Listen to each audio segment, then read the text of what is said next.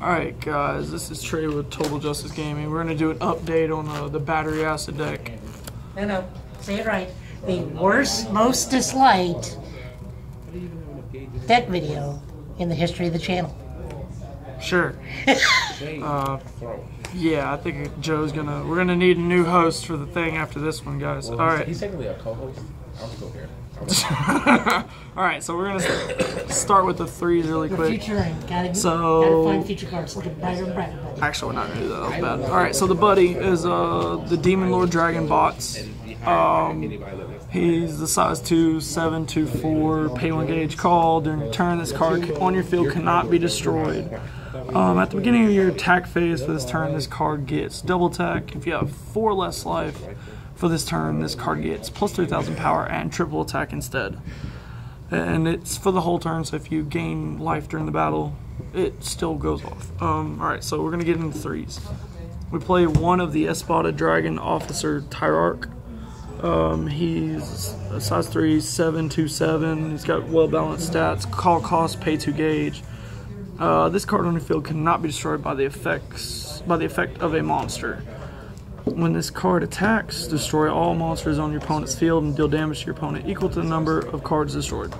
If you have 4 life or less, destroy all cards on your opponent's field and deal damage equal to the cards instead.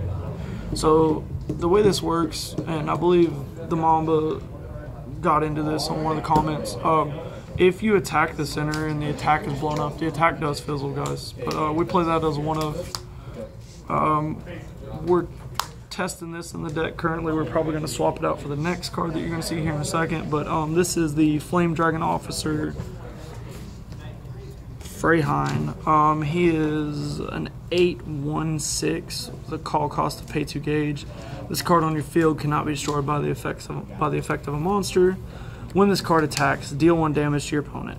And it's got double attack. So, I mean, it's just that free ping, and it's got high attack, and with the sword on the field, it's a 10,000 beat stick, so that's pretty good. Now we play this other one, and this is the one that we're probably going to take this out for a second one. This is a promo. It's the Cavalry Dragon of Sorcery, Goldarod. He's an 8/2/5. Call cost, pay 2 gauge. When this card enters the field, choose and use one of the following 2. First effect.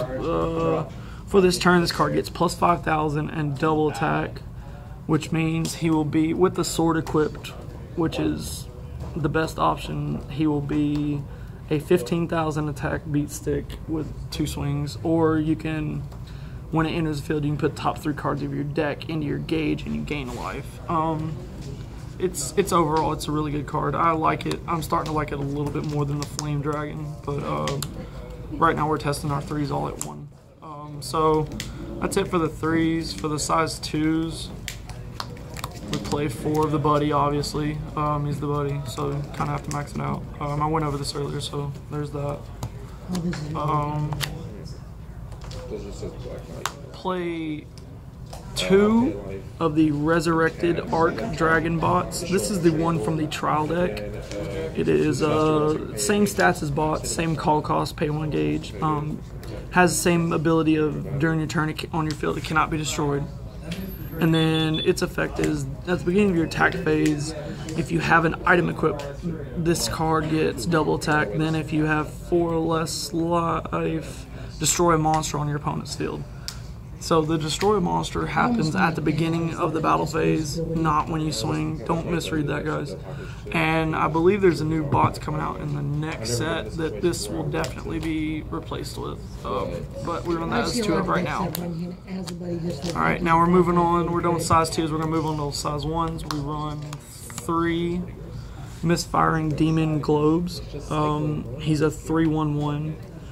His abilities, let's see, split the reward. When another Thunder Empire on your field or enters your field, put top card of your deck in your gauge and you draw a card. And then you can only activate that once per turn. And then when this card attacks for this turn, a card on your field gets +1 crit. So it says a card, so that includes your items, guys. So you can stack it on the Drago Anthem copy, Dual Spark, and double swing for 2 crit, hopefully. In a perfect world, but we run that as a 3-up. Also, out of 3 of, we run Raid Officer Delta. He's a 611.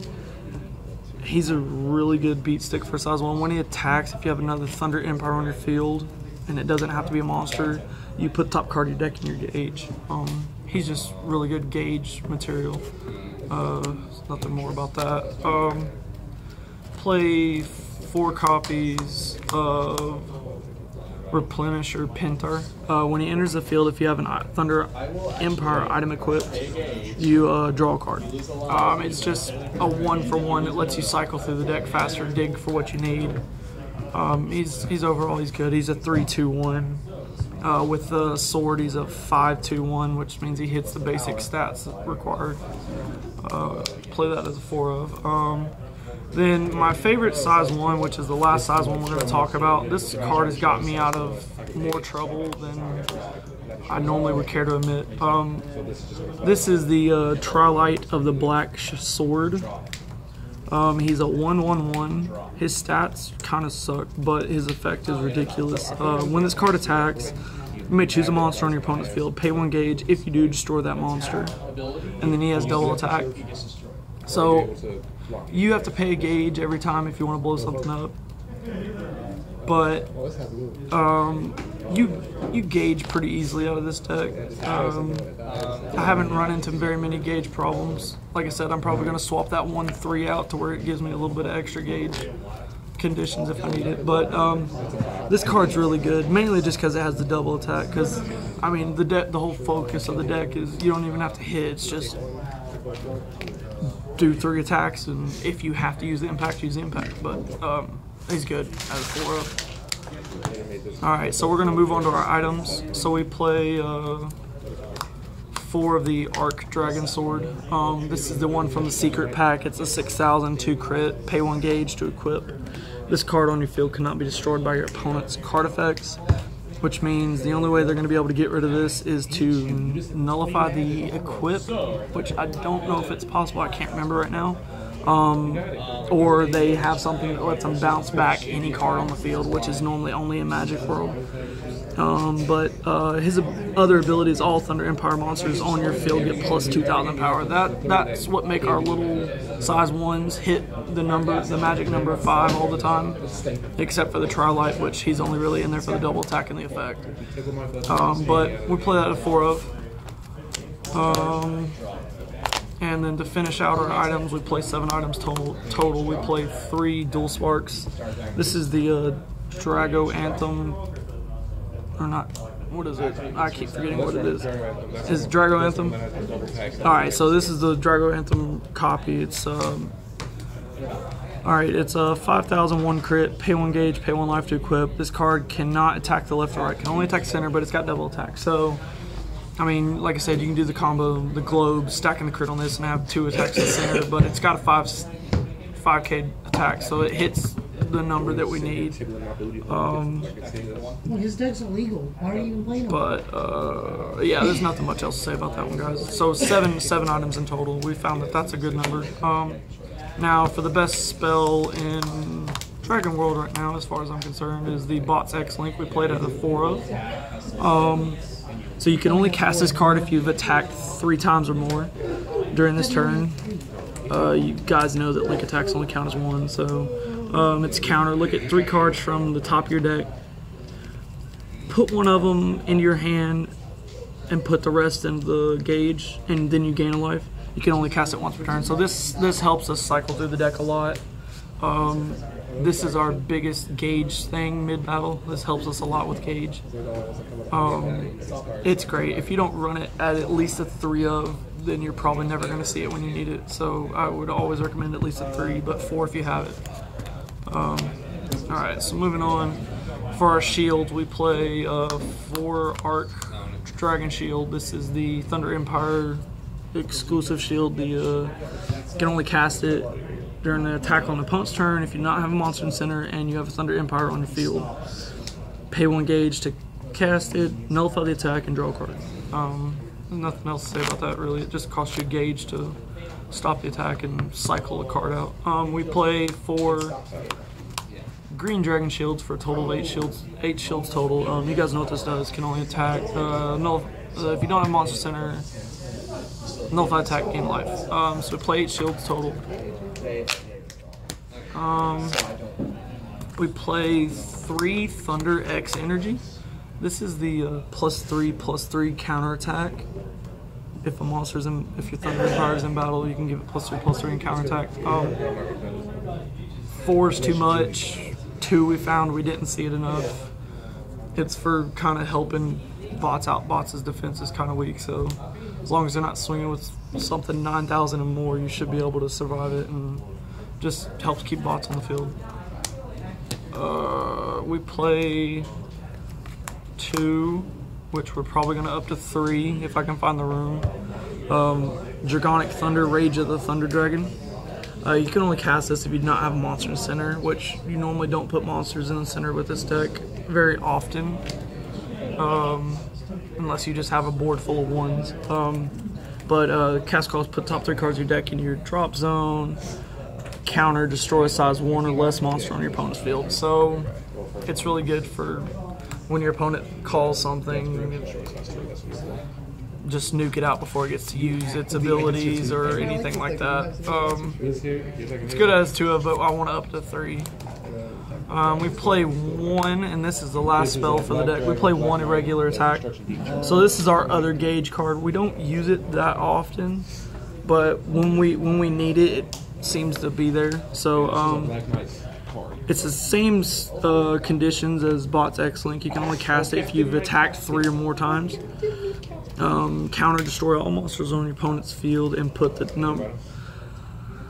Put cards from the top of your deck equal to the number of monsters you destroyed. Into your gauge, sorry. So it's a good gauge card.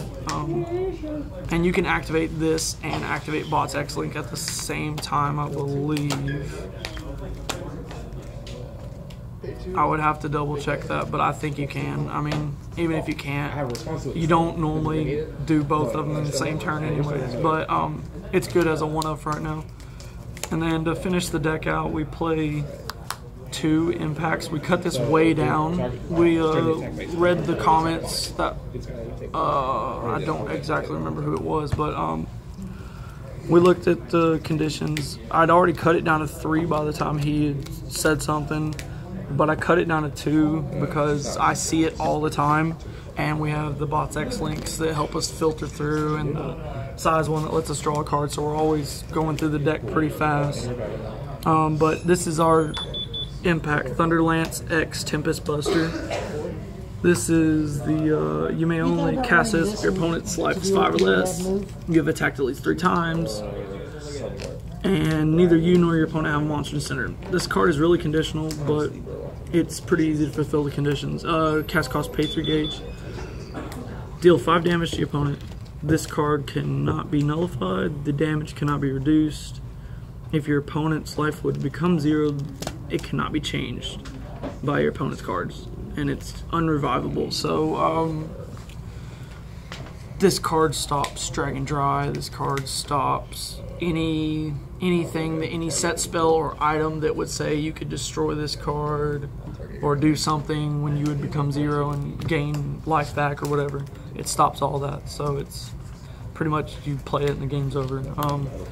We try not to win with this, but if we have to, we have to. It happens. But this is the Battery Acid 2.0 deck, guys. Please leave comments because I'm always changing the deck up, and I do like the feedback I get from you guys. This has been a Mamba Productions. Total Justice Gaming out.